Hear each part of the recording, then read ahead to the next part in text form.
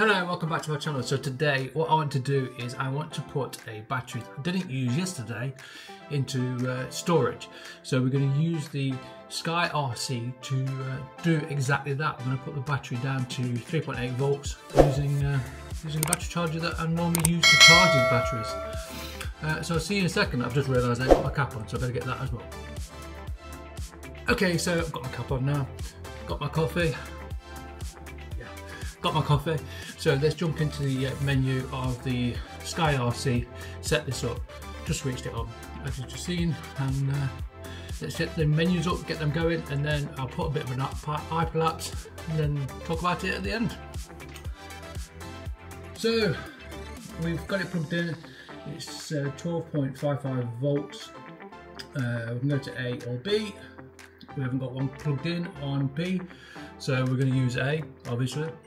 Okay, so you press the little toggle button at the bottom, that takes it into there. So I went through this, the menus on another one to charge LiPos. I'll leave the link in the description if you want to go and have a look at that, but I'll go through each menu on there. So then add to charge 3S versus 4S. So we're going to scroll down to task, press on there. So I've got it currently on balance charge. So we need to move that down to storage. So press on there, and then what that does is you can see there it says condition, and then underneath there charge current, and then discharge current, which is 2 amps.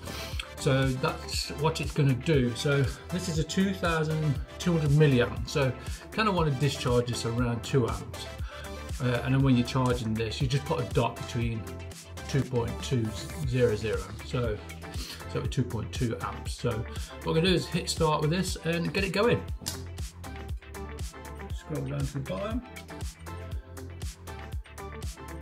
When it's green, start, and then boom, we're off. So you can see there it's in red and it's now starting to discharge at 17 watts, which is currently 3 milliamp, 2 milliamp it's gone up to now. So I'm going to put this in a bit of an hyperlapse and talk about it at the end.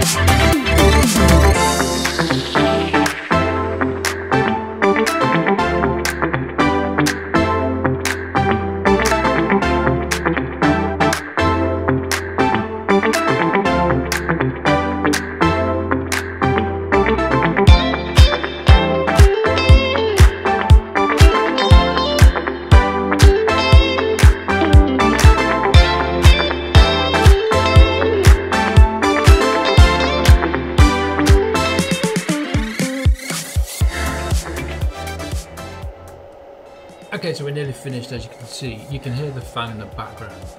There's a built-in fan to this as it's discharging. It just kick in, and it did kick in towards the end of the charge when I did the other video. So I do really like this.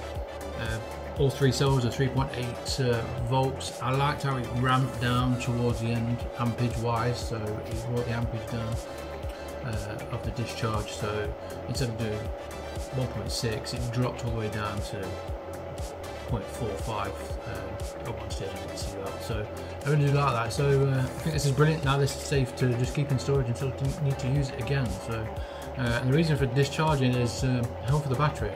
So if you keep this fully charged and leave it in storage, it will degrade the battery over time. So this is the best way to use it to its full capability of the battery. So that's it for this one. I hope you've enjoyed it.